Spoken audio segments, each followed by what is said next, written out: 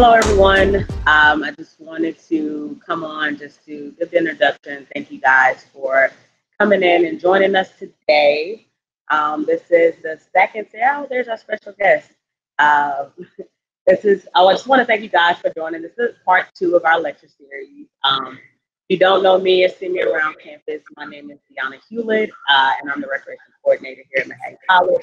I will be moderating along with three other ladies, Alexa Schmidt, Gemma Perez, and Sydney Harwood. I'm now going to ask each of you to introduce yourself, and we'll start with them. Hi, I'm Alexa Schmidt. I'm a senior, and I'm on the women's rowing team. Hi, Abby. So nice of you to be here. I'm kind of fangirling, I'm not going to lie. My name is Gemma Perez. I'm a senior as well, and I'm on the women's soccer team. All right, thank you so much, ladies. Now I want to introduce. I'm sorry, go ahead. Oh, I'm so sorry, Sydney. I'm so sorry. No, it's good. I'm Sydney Harwood. I'm also on the women's soccer team, and I'm also fangirling very hard. Thank you for being here. Thank you so much, ladies. Sorry, I didn't mean to get over you. So, but now I want to introduce our two-time Olympic gold medalist, FIFA World Cup champion, and New York Times bestselling author, Abby Wambach. Abby, we want to thank you for coming tonight. We are super excited to hear from you. So if you don't mind just giving us an introduction about yourself, letting us know some things that we may not know about you. Tell us how 2020 is treating you, how retirement is treating you, all that good stuff. Awesome. Well, first of all, thanks for having me. I apologize for being a little late. I had the wrong link. We can always blame my agents for that. If you don't know me, my name's Abby Wambach, and I used to play on the United States women's soccer team for 15 years. Many of those years, I was the captain, and I was able to win a couple of gold medals and a World Cup championship. And it's interesting because, shortly after I retired, not to toot my own horn, but I am the speaker here, so I guess I get to do that with y'all. ESPN called, and they actually wanted to offer and give me, along with two other athletes, what's called the SB Icon Award. And if you don't know what the ESPYs are essentially like the Oscars, but for sports. So it's this one night that the show is nationally televised, or pre-COVID nationally televised show. And they wanted to give me this Icon Award along with Peyton Manning and Kobe Bryant, may he rest in peace. And I remember, when they called and told me about this honor, I was just like, holy beep. I was like, are you kidding me? Like, this is Kobe and Peyton. Like, everybody knows these guys, and they're putting me on the same stage, getting the same award. Wow, right? So fast forward to finding myself literally on the stage and getting this award, and I'm just feeling so overwhelmed with gratitude. Often the only emotion women are allowed. And the lights turn off, we get our award. I nailed my lines, thank gosh. And the three of us turned to walk off stage, and what was supposed to be like the best night of my life, I was supposed to party with all the athletes and all the celebrities, ended up finishing off totally different, right? I realized in that moment, not only that my career was really over, but that the three of us were walking into very different retirements, right? Kobe and Peyton's biggest concerns were where they were going to invest their hundreds of millions of dollars that they collectively earned. And mine, and this is a true story, was how the hell I was going to pay my mortgage. Like, what job was I going to now learn how to do to be able to afford living life month to month? And so I got into my car and I went back to my hotel room, and I had like one of those Jerry Maguire moments. And I don't even know, you guys might be too young for Jerry Maguire reference, but it's a movie that Tom Cruise starred in long ago. And essentially I tried to figure out what the hell happened. Like, how did I live a whole career? Because as a national team player, I fancied myself. I was like, I represented the US. I was like one of 300 plus million people. playing in the Olympics and playing in World Cups and doing some pretty cool stuff. And what did I really have to show for it? So I promised myself two things that night. One, that I was going to do everything in my power to make sure that the next big player, Alex Morgan, Megan Rapinoe, Crystal Duns of the US national team, wouldn't share this experience with me. And then number two, if this was happening to me, I realized that because I fancied myself, that this was happening to every woman in every industry, in every city, in every state, in every country around the world. So something had to change. And from that moment on, I dedicated myself to really, truly fighting for equality, not just pay equity, but true equality from top to bottom. And that kind of gave me, it was a beautiful moment, very hard to swallow in the moment, but a beautiful moment for me because it gave me my purpose post career. You know, and as a national team player, I learned some valuable lessons as a player and as a teammate. And so many people ask me the question of like, what do you miss the most about playing? And I'm just like, truthfully, I don't miss playing at all. It was hard. Like running around for 90 minutes is hard as hell. I miss the people, and the people are what make the experience and the environment so special. And when you watch the women's national team play, if you've ever had a moment and you've ever watched them play, there's something intoxicating about it. I now understand it from a fan's perspective. And it's because these women have taken some of these culturally and constructed ideas of what it means to be a woman. And literally these women all collectively throw those ideas out and create their own way in their own environment. And when you're in that environment, you don't know how good you've got it, right? So for me in my retirement, my job for my life is not just to fulfill this purpose of equality, but to truly try to create these environments and these wolf packs of women everywhere so that they too can understand and experience that bond, that being with people who see things the way you see things and don't believe necessarily in everything that you believe in, but are fighting for a common goal. That for me was the most special part about being on the national team. And it's the thing that I am trying to continually create and recreate in every room that I walk into. I'm always attracted to the people who are ambitious, especially women, always attracted to the people who are trying to change the world for progress sake, right? And to make the world better and more equal for every living being on this planet. And by the way, it's not like an easy job. It's like I'm bashing my head against the wall 95% of the time, but those 5% where I feel like I am making progress and I am having an impact is amazing. And, you know, I just am so grateful that I did have the time to learn all that I did on the national team. And we'll talk a lot about some of the stuff that I wrote in a book that was released in 2018. It's called Wolfpack. Actually, it released in 2019. This year has been so weird. I'm like losing time. And, you know, I'm just really amazed at not just the colleges that want me to speak to their students, but companies and corporations that actually find that there is such a connection between human beings and sport and corporate world and women athletes and what we know and what we see and what we can contribute. So yeah, that's a little bit about me. My 2020 has been so bizarre, like I'm sure every single person on this call.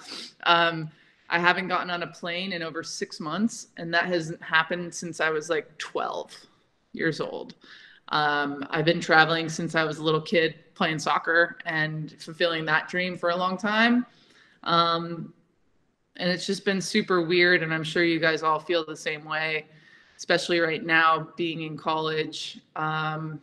I'm just sorry that this is happening during your college time, but I'm sure you guys are making the best of it. And, you know, this is a Q&A, and I just want you guys to understand and know you can ask me anything, literally anything. I am not only an open book, but like I really do want you all to get something out of this. So I don't know. I think, Deanna, are you going to run moderation here? Yes, so it'll be myself, Alexa, Sydney, and Gemma.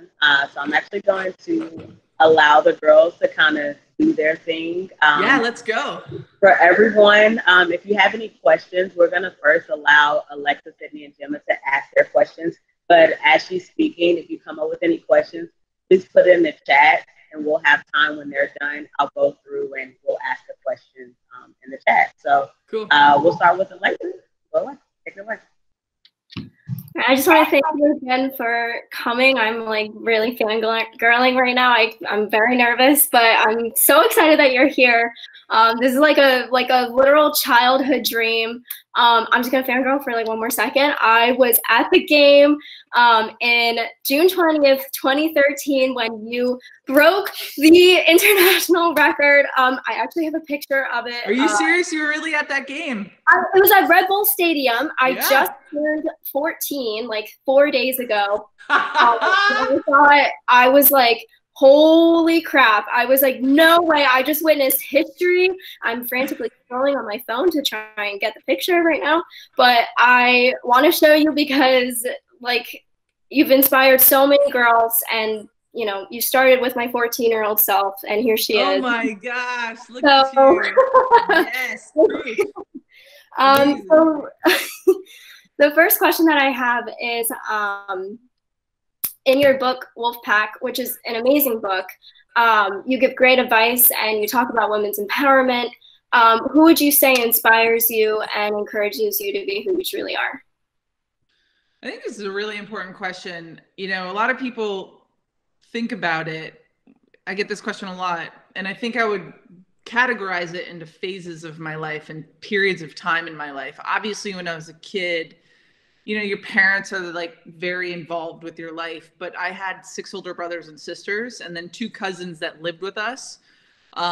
So they were very impactful for me. And why I would say that is because as an athlete, you're always observing other people because there's a comparative nature to playing sport. You're comparing yourself to the person next to you, which is not always the greatest thing, but that's just the nature of the beast, right? You're comparing yourself to yourself. And I learned from a very young age from my family members, like what they did well and what worked for them, and then also what they didn't do good, right? And being the youngest, I watched them all play sports. I watched them all do different kind of sports. I happened to be super athletic, and that helped me kind of progress in my athleticism. And I was also always playing against like older people because they were just older than me. And then my high school soccer coach and basketball coach was a really important person in my life, in my development, because it was the first time somebody really pushed me, pushed my buttons. She pissed me off. She kicked me out of practice.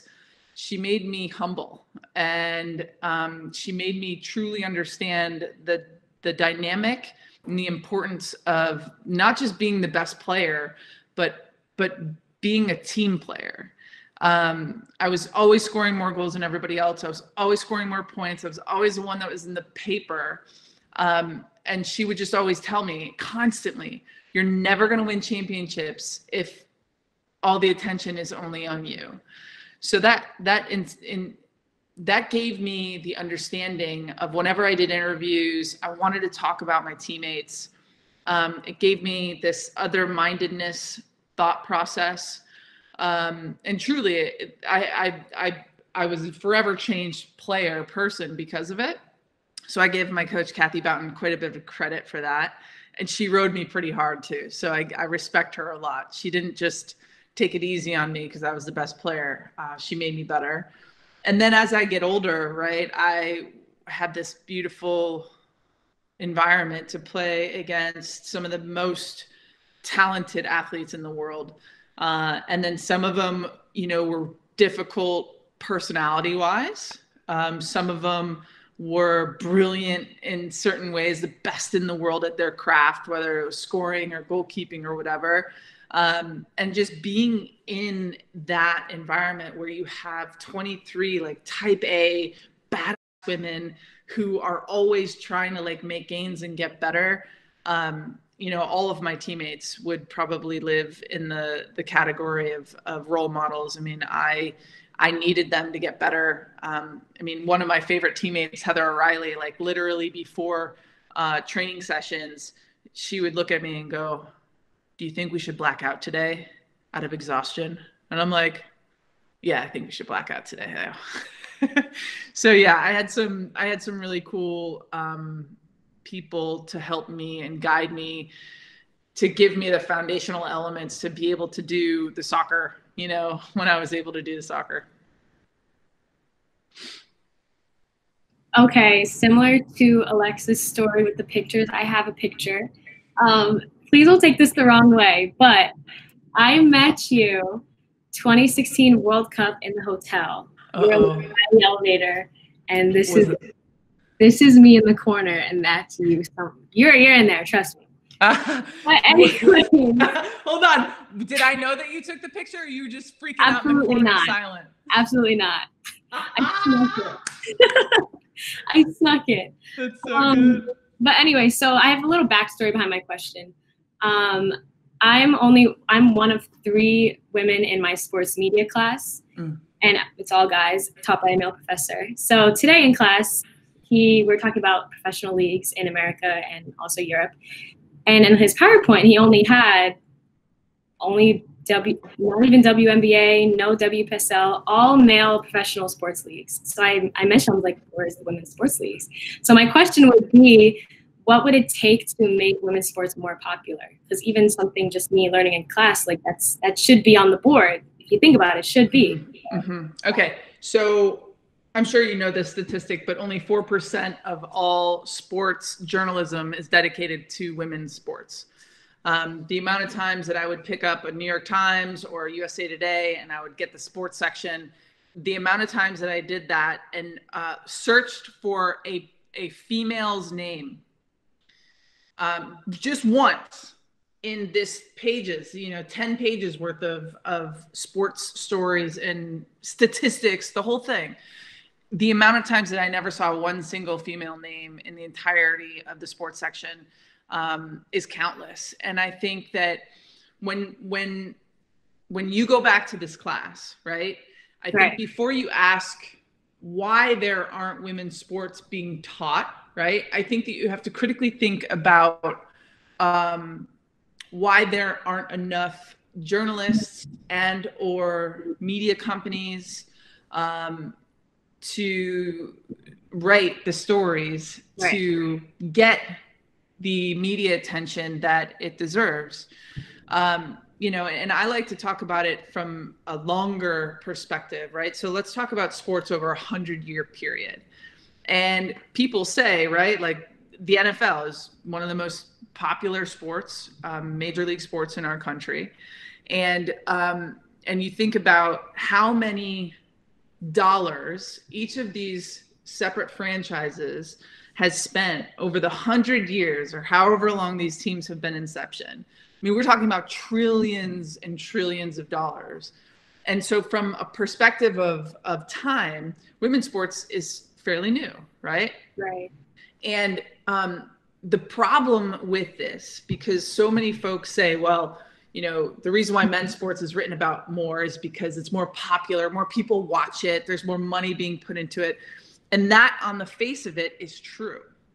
But when you really dig deeply into the true financials, let's just talk about women's soccer national team. Our women's national team from 2015 to present day has actually made more money than our men's national team for the United States Soccer Federation. And they get paid far less. They get far less media impressions. And so it's just straight up sexist, like sexism 101. But what we don't realize and understand is that though this 100-year period that I'm talking about, these marketing dollars, the compounding of, getting a lifelong fan and that fan teaching the fandom to their child, and it becomes the breadth of families, right? It becomes the importance of a family, like being an Eagles fan, for instance, or a Yankees fan. the amount of money that goes into it is predicated on the potential for rise. And that investment, that initial investment, is never made for the women's game. It is never even close to equal. So we're talking, if we really want to talk about it, we have to actually get into the nitty-gritty of it. And the nitty-gritty shows time after time after time is that they don't think, people don't think, companies don't think that women can be as entertaining as men at playing sport. Our women's soccer team is the classic example of that not being the case. Our women's national team is more popular than our men's national team. By the way, we win. Sorry, but we do. And by the way, we also earn less money than our men's national team players. So at the end of the day, I could go on all day, so I'll stop here. I think that the question is really important. And what's more important to me is that you all critically think about why, rather than just accepting things being the way they are. Well, this is just the way it is. This is the way it's always been, and this is the way it is. We have to critically think about why things are the way they are and start unlearning some of these sexist belief systems that we all have been made to believe true about our own selves, right? Like, I have to look at myself in the mirror sometimes and be like, oh, hell no, this is bullshit. Like, I can't take this. I gotta fix this. I gotta fix the way that I'm thinking about this, even myself. I'm like the wokest woke feminist that ever woked, right? Walking around the world. And I still sometimes have to like school my own self, like out of my own sexist thoughts, because that is how it works. That is how power works. They hammer home these ideas inside of all of us. Men too, by the way. This is not just women that need to unlearn it. Men too have to unlearn it in order for us to actually get what is ours. Great question. Thank you. Oh, was this? Okay. So I don't have a picture, unfortunately. That's okay.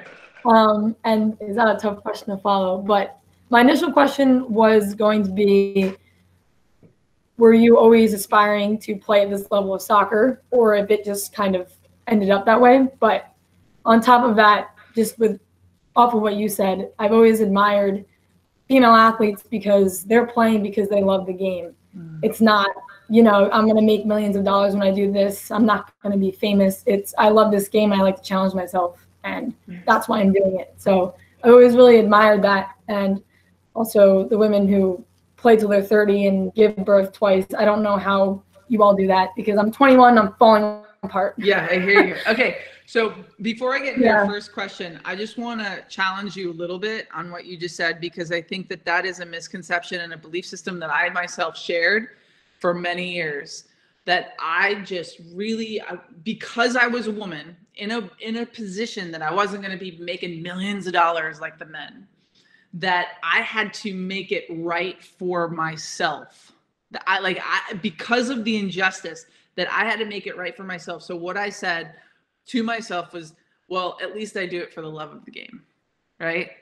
And I think that is a little bit of sexism, like internalized sexism, because the truth is every person deserves to make and earn what they are due and what they deserve.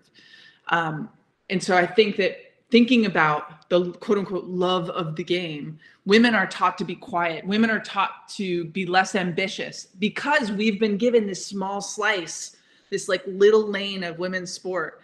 And because the only way it makes us feel real good about ourselves is because, we do it for the love of the game. F that. Like, be ambitious. Like, no, I want to do this because I want to secure money for my family long-term for forever. Right? Like, by the way, those NBA guys, they're doing it for the love of the game and also making a crap ton of money because, nobody's going to say no to that. They don't play the game different. This is the belief that those in power want you to believe. It's the same thing with college football, right? Like, these guys are making these colleges billions and billions of dollars, and they're being made on the backs of these college athletes. These college athletes aren't making any money. Then they get hurt, and then they can never go play in the NFL. So back to the first part of your question. You know, when I was playing, I didn't know, like, women's sports hadn't really like blown up really. The 1999 Women's World Cup happened and I was 19 years old. And I thought, that's cool. I want to do that. So what I like to call it is trends and forces. I happened to be doing something for long enough. I happened to be good enough at it for a long enough period of time that all of a sudden the trends and forces of culture in our world made it so that the thing that I was doing actually became popular. And I was able to make the national team. In my very first game, I made $2,500, and I thought I was the richest rich that ever riched in the whole lands, which is hilarious because that, you know, thinking back now, I'm like, oh, I should have saved all that money, right? But the truth is, you know, if you do something long enough, you're going to get real good at it. Doesn't mean you're going to be an expert, doesn't mean you're going to play on the national team, but you will learn a hell of a lot of stuff when you do something long enough. I was actually talking to a friend of mine recently. She's a famous actor in Hollywood. I think you guys know her, Amy Poehler. She's amazing. And somebody asked her a question, what do you attribute your success to? And she's like, honestly, I just like never went away. There are so many parts in things in your life that are going to like make you question, should I be here? Should I quit? Do I belong? And she just said, I never listened to all the people that like told me that I should quit, or I never listened to the messages because I just loved doing what I did. And it wasn't for the fame. And then I just like started to do really well because I just like never gave up. And I know that that's super cliche, but like, I think that there's something to it. Like if you really enjoy doing something and you can make some living out of it, like you might be able to make it something, and maybe the trends and forces will work in your way, in your direction. Good question.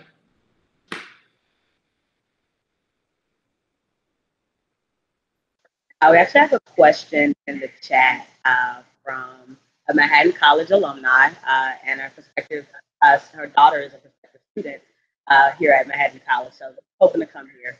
Her question is, first she said that she just finished reading Untamed, and actually Wolfpack is her next book to read. So her question is, how can women's sports overcome decisions like this? Federal judge dismisses U.S. women's soccer team's equal pay claim. Yeah. Well, here's the thing. I don't know if you guys know anything about women, but in the history of the world, we women, we haven't been like, all right, you're right. We're just going to stop trying. Like, you are right. We don't deserve to make the same amount as men. That is truth. Like, no, like, it doesn't matter if a judge throws out this lawsuit that our women's national team filed against the U.S. Soccer Federation. It just means that we need to keep fighting. It just means that we need to regroup. It means that, unfortunately, it means that the women will likely have to go to Tokyo next summer and win to prove yet again that they deserve to be paid more, at least equal, if not more, because I think there's an argument to be made for them to be paid more than the men. If you want to talk about like apples and apples, like it actually, that's the science and the math behind it. But yeah, no person, no minority in the world has ever just been like, yeah, you guys, you white men, you're right. Like, you are right. I'm going to stop fighting for these social justice issues because I believe you. Like, no, that's A, never going to happen. And B, for our women's national team, I know them, I know the culture, and I know they're just going to keep fighting until we do get the result that we deserve. Ladies, do y'all have any other questions before I go to the chat again? I actually have one more. So this is in regards to your 2018 Barnard speech, which, by the way, was amazing. Shed a tear, I'm not gonna lie. If anyone hasn't seen it, definitely watch it. I YouTubed it. But you talked a lot about women having a seat at the table, more of like taking their seat at the table. And what would your best advice be for women, girls in sports, anything, even anyone who's just trying to get their voices heard, trying to find their voice? Yeah. I think that this is one of the most important questions I get asked, because there are so many different answers to it. Because my experience is different than all y'all's, right? So my experience, especially at the end of my career, I was getting offered seats at tables, and I was tokenized the one, right? I was the woman that they would let into the room to meet with high-ranking business people, mostly men, to offer seats at board tables. I have been that token person. And in the book, I talk about how, Ava DuVernay, she has an amazing quote. She's like, y'all are over there trying to break through glass ceiling of a house that I never built, that women never built. She's like, I'm actually over here building my own house. And the tricky business that we're in as marginalized folks is this idea of not having built the structure that we're all living in, and trying to conform and break through ceilings and get offered seats. There's a misconception that many women have implanted inside of them, and it's not a fault of our own. It's just the way that the world has operated. And that misconception is that a table of 10 seats, that only two are offered to women. So what happens is women start fighting against each other for those 2 seats, Right. rather than remembering there are 10 effing seats at the table, right? At least 5 of them should be given to women. And so, like Shirley Chisholm has said, bring folding chairs. For y'all out there trying to find your way in the room, I get it. For you out there who are trying to find a seat at the table, or to get a meeting with somebody that you want to have a meeting with, you have to unlearn some of these lies that you were told as a young girl what it means to be a girl, in order to operate inside of the world that we live in, right? And the reason why I love the idea of flipping the fairy tale notion. Little Red Riding Hood marches out through the woods, and as long as she stays on the path, then everything will be fine. But no, like once she gets a little bit curious and goes off the path, then the big bad wolf will come and eat her. And that is a lie. That is a lie that power tries to teach us women to stay in line, because nothing is worse than dealing with women that are pissed off, right? So get pissed off, unlearn some of the shit that you were told as a child of what it means to be a woman. Keep your humanity, because I think that our world needs a little bit of feminine energy, a little bit of feminine leadership right now. Amen. To fix so much of what's going on. And embrace that part of yourself. I think that that's why being in the women's national team environment for so many years was so intoxicating to me, is because we embraced that feminine form of leadership. We could still be hard. We could still be mean to each other. We can still be like competitive as hell and ambitious, but we always had that feminine energy that in the end, we didn't have to agree on everything, but we in the end agreed, right? As a collective unit. So I don't know what your question was, but I think I answered a bunch of them.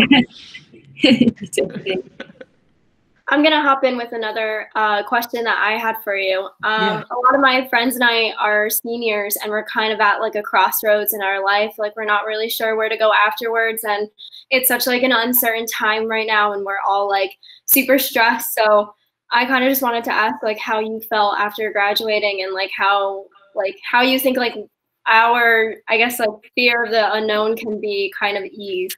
Yeah. Well, I think that you guys are facing what everybody in the world is probably saying, like a double whammy. Like you're leaving school, and then this whole COVID pandemic thing, is happening. And the truth is, I am a firm believer of making your environment what it is, right? Like, yes, this sucks, but like when I was running sprints with my teammates, like that also sucked, but it felt a little bit better knowing that they were running them too, right? Like this sucks for all of us. This is not easier for some people than others. Like this just straight up sucks for everybody. And I am trying to look for all the moments in my life and all the places in my life that I can take my power back, because both things can be true at the same time. This can suck, and what happens after your senior year is over is still in your hands. Like you get to still decide how that goes. Like, yes, there's a lot of stuff that might not be totally in your control, but you always get to decide how you respond. So you can spend the next 9 months, or however long it takes for you guys to get through your senior year, you can spend the next 9 months off complaining and focusing only on what you can't be doing, or what you can't have, or how much harder it is now. Or you can look ahead and say, okay, this is a bizarre situation that is forcing us to pivot, business word, and is forcing me to figure out a new way. So what are you doing, in fact, to get ready for that next step? Are you preparing yourself? Are you, I know you're learning and trying to figure out and finals and your major and trying to sort out all your credits. I know that all of that is confusing, but like, what are you doing internally? Because we have all these different things going on all the time at the same time, right? So we have these internal worlds, and then we have these external worlds. Like, have you done any internalized work during this time for, racial justice? Have you been doing any internalized work for yourself with slowing down and not being able to go do things? Like, these are challenges, and some people are meeting these challenges head on, and some people are not. And by the way, like, I have Netflixed more in the last 6 months than the history of all Netflix. I think I've gotten you all beat. So I definitely have some things that I need to be working on, but I do know that I've also been doing quite a bit of internal work, and there will probably never be another time in your life ever, and maybe even history of humanity, that we would be able or get to experience this great pause of to figure out what to do next. And, I don't know what your guys' family situations are, but if you have an ability to break the tie right now and like cut that cord between you and your parents and rely on yourself, you will be a much better human being in 10, 15, 20 years. I guarantee it. Do not look back and ask for help from your parents unless things are really bad and you do need your parents' help. But don't do it just out of comfort. This is the time that you get to try new things. And if you aren't feeling a little uncomfortable right now, then you might be doing something a little bit wrong during this time, I think. So yeah, different ways of perspective of looking at it. Gemma, go. Did you have a question? I actually wasn't raising my hand, but I do have another question. It's kind of about your retirement. How has it affected you negatively or positively from a soccer standpoint and trying to find your career? Yeah, so I've been tooting my own horn quite a bit during this talk, so I'm gonna get real with you. At the end of my career, I was really suffering because I didn't do enough of the work, Alexa, that I was just talking about. Oh my gosh, my Alexa, that must annoy you so much.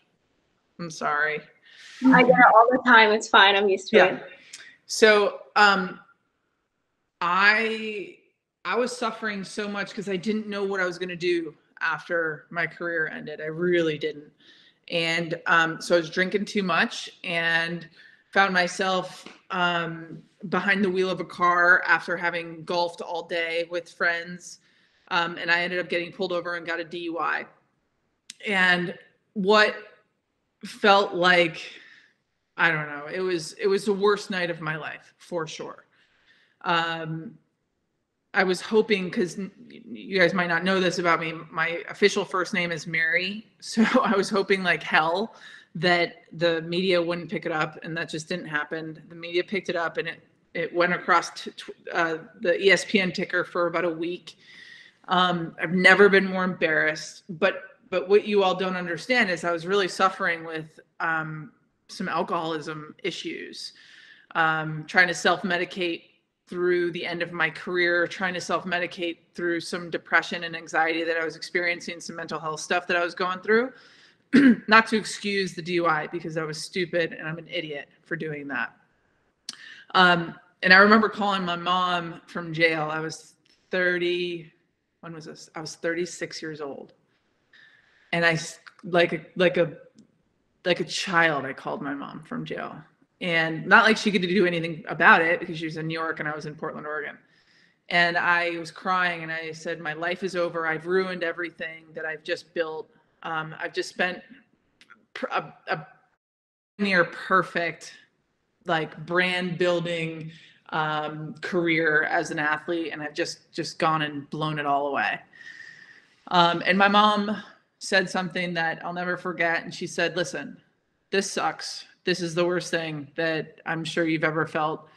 She said, but I know you, and I know that you always do the right thing in the end, and you'll make this right. So that was over 4 years ago, almost 5 now. And I have not had another drink since that night, which is amazing. So I'm over 4 years sober. And the reason why I'm telling you this story is because, you know, you don't learn anything in life. You don't get to the level of success that I have been able to achieve in my life without having some pretty brutal rock bottoms, and moments where I felt like I completely ruined it all. So when those moments happen, because they do, it's not if, it's when those moments happen in your life, how are you going to respond to it, right? Are you going to let this moment crumble you and ruin your life? Or are you going to try to learn as much as you can about whatever the hell it is that got you here, so that you don't replicate it, right? And so, you know, the thing that I'm most proud of in this story, obviously my sobriety is so important to me. But the thing that I'm most proud of is that I never separated from my integrity throughout it all. Even though I wasn't living completely in my integrity as an abuser of alcohol and prescription pain meds, I was still able to, like, make the choice that lined up with honor inside of my character.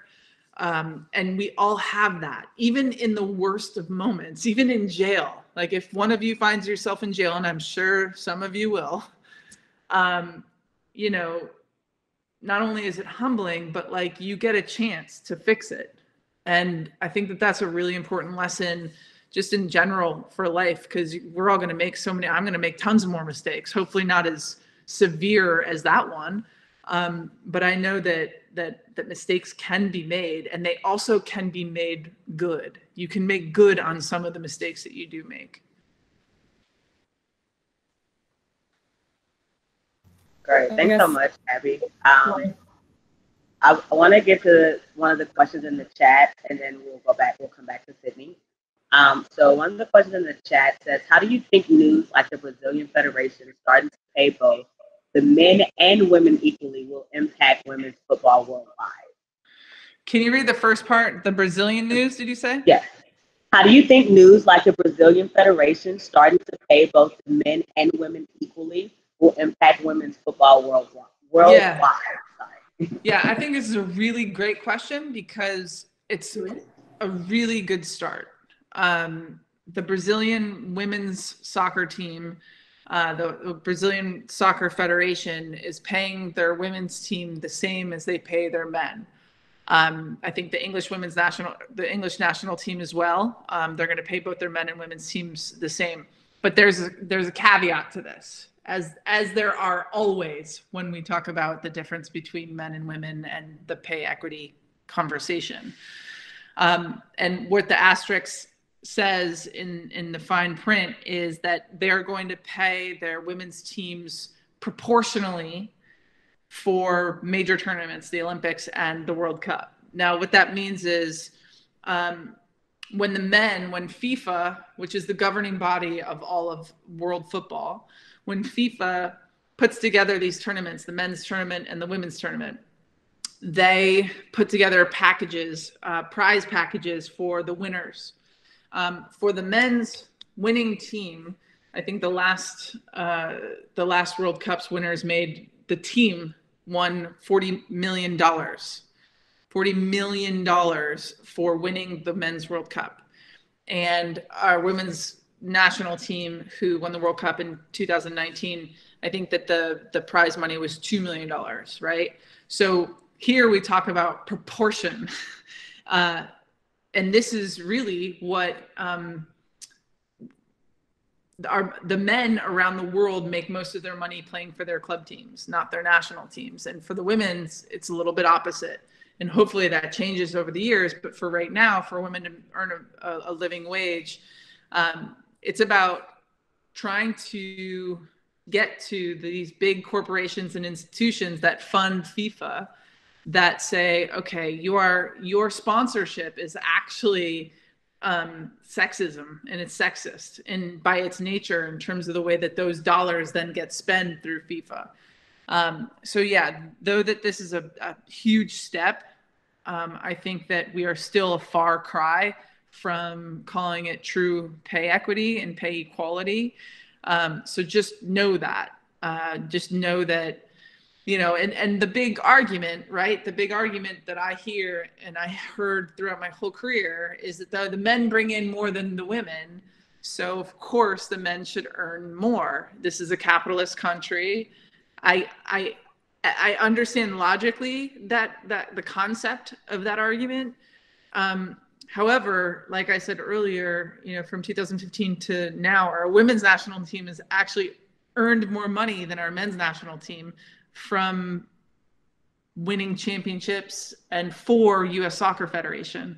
So if you want to have that argument, let's have that argument and actually pay the women better, pay the women more than the men, and see how they like it. But guess what? That's not what we're asking for. The women don't want to be paid more than the men, because you don't want to use the same tools of the oppressor that they oppressed you with, right? Like, you want what's fair and equal. And truly, it's just the world gets run by big corporations like FIFA and the IOC, the Olympic Committee. So, Sydney, yeah. This more had to do with the last topic, but I was just wondering, when rock bottom hits and you're in the aftermath of it, what gets you through it day by day? Oof. And yeah, that's it. Like, literally, that is it. It's the day by day. So in AA, they call it one day at a time. And it's so frustrating because, I just want to know 5 years down the road, I want to know, like, what is this? Is this going to be worth my time, right? Like, is this going to be worth the dedication that I continually spend on this? This idea of sobriety. And the truth is I've had to actually define what sobriety means to me, because there are so many people that don't drink in the world, but they're called what's called dry drunks, folks who might not actually literally take in alcohol, but their addiction comes out in many different ways. So for me, my definition of sobriety is peace. And anybody or thing that comes into my life that tries to take away my peace is threatening my sobriety, and I have to fix that problem.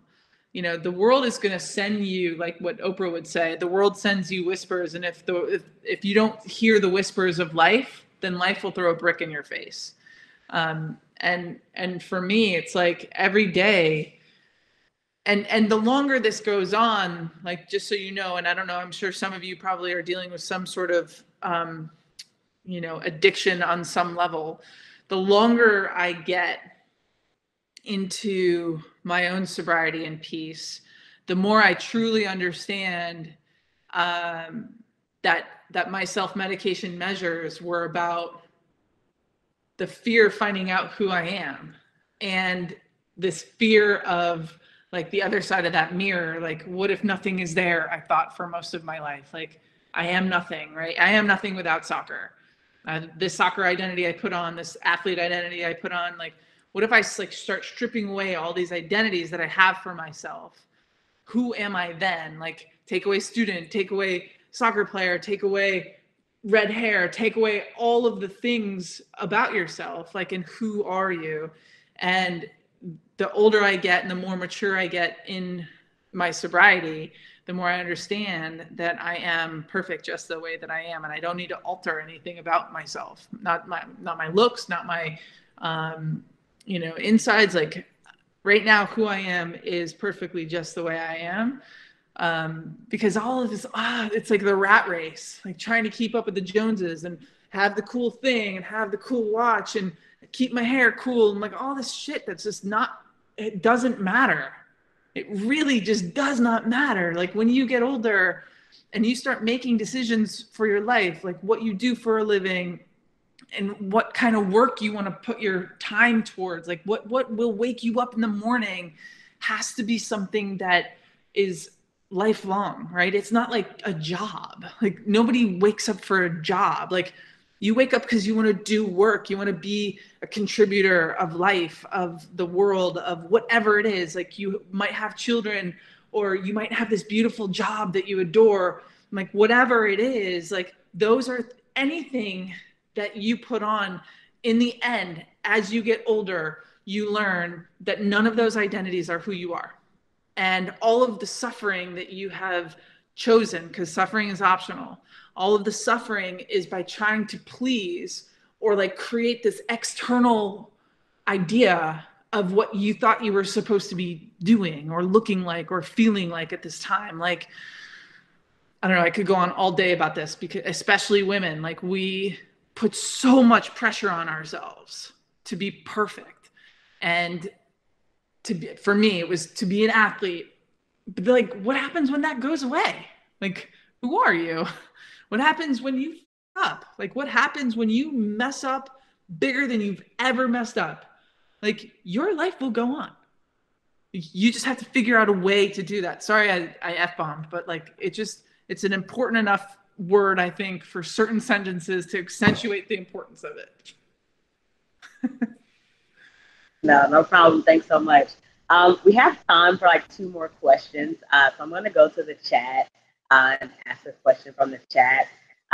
One question is, do you remember the first time someone asked you for your autograph or recognized you out in public? Ooh, this is good. Okay, so when I first became a professional athlete, it was in 2002. And I got drafted number 2, not 1, by the way. I got drafted number 2 out of University of Florida to go play for the team called the Washington Freedom at the time. And I don't know if you guys have heard of this player, but her name is Mia Hamm. Have you ever heard of her? Right. So Mia was on this team. So I was so terrified and excited. I was excited to go play with her, but I was more scared, I think, at the time, because I wanted to have said that I played with her, but I didn't want to like actually experience it because I was so nervous and terrified of her. But we became teammates, and our very first game, my parents came to the game. And my very first professional sports game, we were in RFK Stadium in Washington, D.C. And my mom said, if we see anybody, to my dad, if we see anybody like with a Wambach jersey on, like, let's find them and we're going to give them a ticket. They bought like an extra ticket to the game, and we're going to take that person with us backstage to meet Abby, after the game or whatever. So lo and behold, we do the game. I don't even remember the outcome of the game. And I go to meet my parents right by the locker rooms after the game, and they have like this total stranger next to them. I'm like, Mom, Dad, like, oh my gosh, I'm a professional, like, so excited. They're like, yeah, this is Jody, and we just wanted you to know that Jody is your first ever fan. And I was like, what are you talking about? They're like, she was the only one with with your name on the back of her jersey, and we needed to bring her to meet you to get an autograph. So my parents literally forced this first autograph situation in my life. It's like the comedy story that they love to tell, like, oh yeah, Abby's very first professional game, like there was only one fan of hers there out of thousands of people. So yeah. One last question. Go ahead, Alexa. That's fine. This will be the last question. We're gonna ask another one in the chat, but you no, can. No, Deanna, Alexa, you go, and then Deanna go. All right, thank you. You just spent like the last hour giving us like amazing advice and like such inspirational like things that obviously we'll all take back. But I just want to know, like, what's the best piece of advice that you've ever been given? Okay, so here's the thing. Like, nothing that I say is advice. Like, it's a story. It's like, I hope that you can see yourself in some of my story. Like, that's my hope. That's my dream.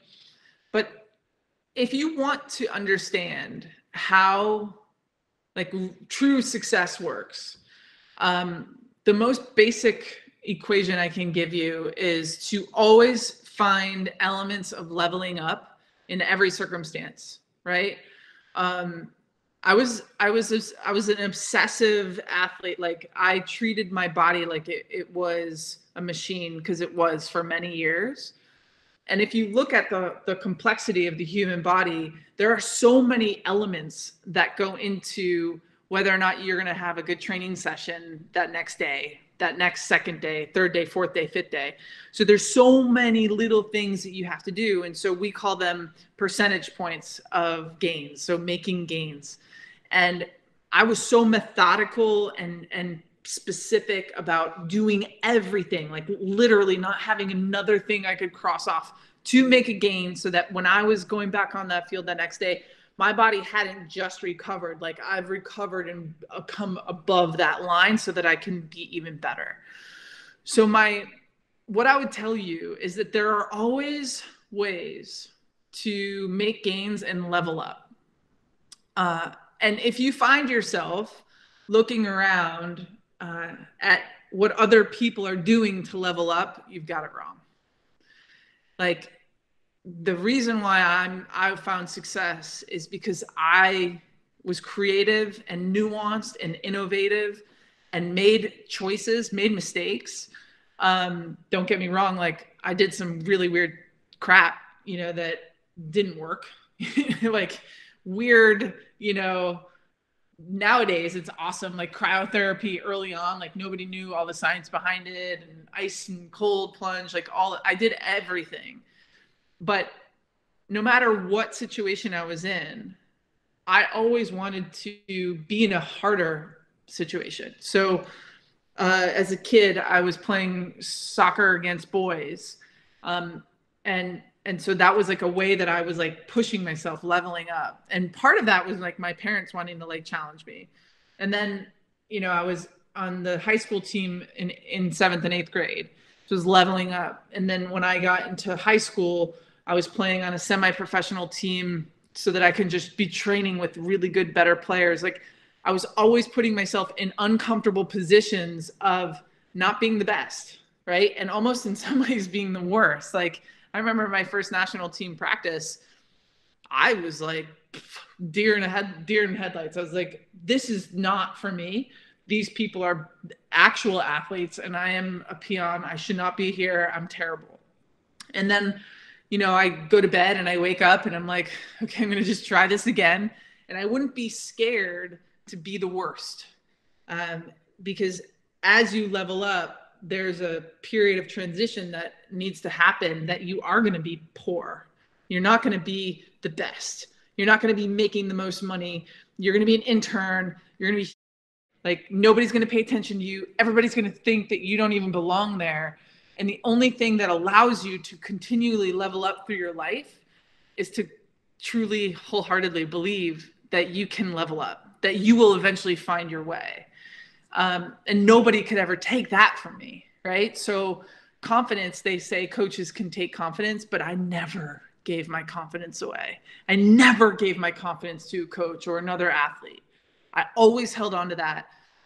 But like I said, like, that doesn't mean your confidence doesn't get challenged. That doesn't mean you don't question some of the decisions that you made or you make. But leveling up is the surefire way of ending up where you want to go. It's not going to be easy. It's going to be challenging. Nobody ever made it to a successful place in their life without hardship or trying to level up. So that's what I would say. Level up. Who is it? It's Ciara. Level up, level up, level up, level up. That's right. So we have time for one last question. It comes from Emily in the chat. It says, you write in Wolfpack that you need to figure out how to lead regardless of your position on the team. How did you transition from being a leader in the field to being a leader in your retirement? Yeah. I think it kind of piggybacks on the question that you just answered. Yeah. Well, listen, I think one of the most foundational things, one of the most impactful things that ever happened in my career was in 2015 when we were playing in the World Cup in Canada, and I was 35. This is like the end of my career, and at 35 years old, like I was slow as hell. There was no reason why I could have been playing 120 minutes. Like 35-year-olds don't play that many minutes. And our coaching staff sat me down and they basically decided that I was going to come off the bench at the end of games to help secure a lead or push for a goal at the end of that tournament. And let me tell you, like, I was so devastated. I was so devastated because, I have a healthy ego on my shoulders. I had imagined this tournament going totally different. And here I was being confronted with, literally, I got my bench. Like, the coaching staff benched me. Like, how am I going to handle this? And I decided I had two choices. I could be a good teammate or a bad teammate. And let me tell you, like, with my sadness and upsetness over this decision, I actually played out both of those scenarios, like, all the way to the end. Like I said, I had a healthy ego on my shoulders, but the truth is like, I had yet to win a World Cup. And this is the decision that was being made. And I knew that the only way at this point I was going to be able to help my team is if I chose the good teammate path. So you may know this now. I don't know. I'm pretty competitive. So I wanted to be the best bench player that I ever could be. And I think making that choice, in fact, I know making that choice gave me a deeper understanding of what real leadership was. It allowed me access to philosophy about leadership that I had never learned before. And the only way I would have learned it was sitting right there on that bench. It gave me clout, for lack of a better word, when it comes to this conversation about leadership. It gave me this beautiful story to talk about in that Barnard speech that you talked about, Gemma, that gave me material for this Wolfpack book that has allowed me to go on the road and become this public speaker that I never knew that was even possible. None of this is happening without me deciding, for whatever reason, that being on that bench, I was going to make it the best thing that ever happened. And I don't know, it rounded out my ability to see the collective difficulties of being a true leader on a team like our women's national team. I'm proud of the way that I responded, because in the end, and I think about this a lot now in my retirement, in the end, it's not even about the championships. It's like, how did your teammates feel about you? That is what matters. Like, when I text some of my former teammates, and when they text me, they're not asking like, hey, like, I ran 6 miles today. How fast did you run them in? They're like, dude, I cheated on my husband and I'm suffering. They're like, dude, I need you. I need your help. And they learned that they could count on me then when I got my ass benched. They learned that they can call on me to show up no matter what. And that's the stuff that I take away. It's so silly. I've like literally given my own self the chills. That's the stuff that can never be taken away from me. Those choices that I look back on and am so proud of, and those choices that I look back on, and I like when my kids start giving me attitude, I'm like, turn on the 2015 Women's World Cup final. Turn it on. And we're going to watch it. And you're going to see your mom sitting on the bench. Okay? And you're going to see how she's responding to the situation. And then we're going to rethink this little classroom problem that you're having. We're going to rethink it.